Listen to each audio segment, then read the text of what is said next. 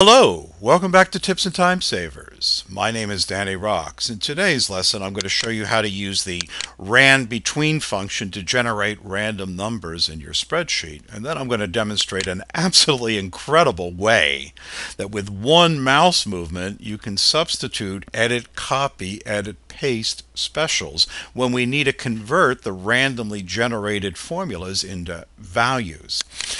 When I create the examples for this podcast, I frequently use the RANDBETWEEN function. RANDBETWEEN requires two arguments, the bottom number and the top number. The bottom number is a number of your choice, the top number is a number of your choice. So this is the way it works, equals RANDBETWEEN,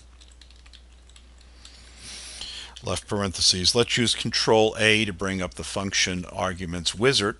Bottom number I could put in 25, top number I could put in 100. It's your choice. In this case, you see that I get a randomly generated number of 36. Now, this would be onerous if I went through and tried to do this for each cell. Rather, let's do it as a block. So up here, select the block and use our RANDBETWEEN function, equals RANDBETWEEN, left parentheses. In this case, let's make a bottom number of 100, comma, and a top number of 1,000. So we'll have randomly generated numbers between 100 and 1,000. Now, since I've chosen this as a block to have each of the cells in this block populated all at once, I hold down Control while I hit Enter. And there you go. I've got randomly generated numbers.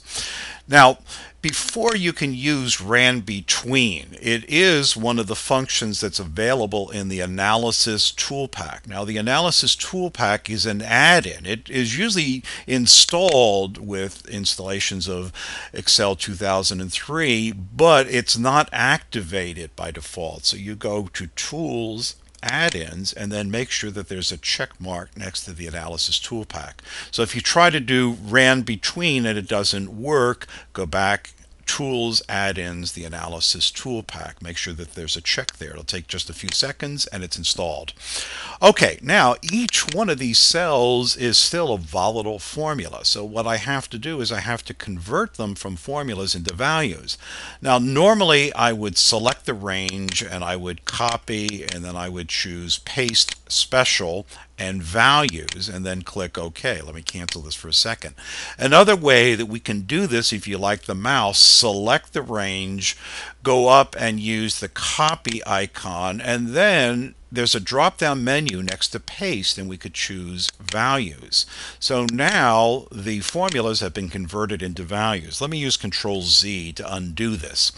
Now these are still formulas. Let me demonstrate an absolutely incredible way. I just learned about this from watching one of Bill Jelen, Mr. Excel's videos, and he was amazed when someone in his audience told him how to do this. We select the range. With our right mouse, select one of the borders of your range and drag it to the right and drag it back in place. This context sensitive menu comes up and says copy here as values only, and there you go. With that one mouse movement, let me demonstrate it again. Let me convert these back into formulas. So these are formulas. Select the range, right mouse click on the border, drag it to the right, drag it back in place, and choose copy here as values only. It's incredible, isn't it? Unbelievable how that works. So there you go. You've learned how to generate random numbers in your spreadsheet, and with one incredible movement of the mouse to convert those formulas into values. We'll see you in the next Tips and Time Savers.